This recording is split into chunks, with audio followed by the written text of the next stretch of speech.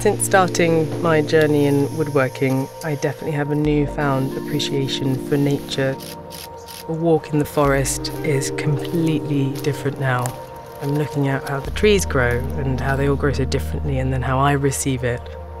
I design and make with functionality in mind, so when I'm making a piece, where I really get lost is in the detail.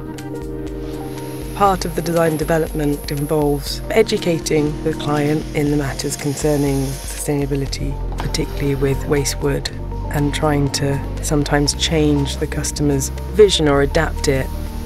In terms of inspiration, for me it comes from everywhere. You're looking at tones, you're looking at shapes.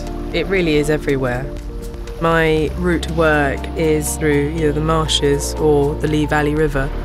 You get to know London a bit differently. It's much more scenic and beautiful for being on a bike.